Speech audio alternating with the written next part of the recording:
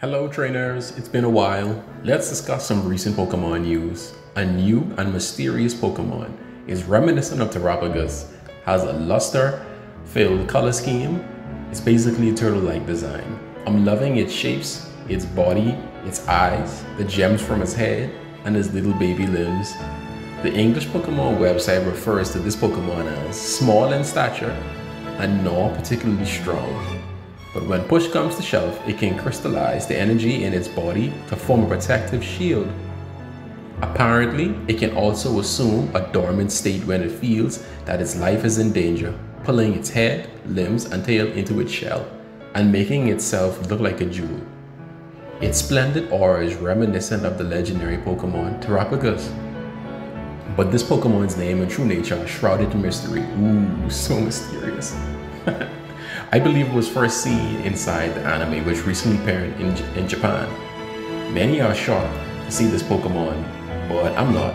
We've seen Cosmo, Cosmom, and Kubfu, just to name a few, exactly like this, and they all evolve into some legendary Pokemon, but yeah. I think I'll dub this little guy, Terramini, for the time being. I don't know why, but it reminds me of my favorite mythical, Shaman. It's so awesome, especially its shiny. To some, Terramini reminds him of Zygarde and its many shells, the hexagonal shapes, and so on too. I'm hoping that Terramini is either its own Pokemon or is indeed some pre-evolution to Terapagos, and not several of them to make up, such a majestic Pokemon, the Zygarde cells turning into Zygarde and so on.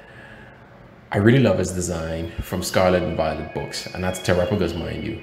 It's so mysterious, it emanates such power, and it's complete. But what do you guys think? Does its design excite you as a trainer? What will its name be? I know you guys can't wait to have it. How will it tie into the anime and also the game story? Comment below. Thanks for watching.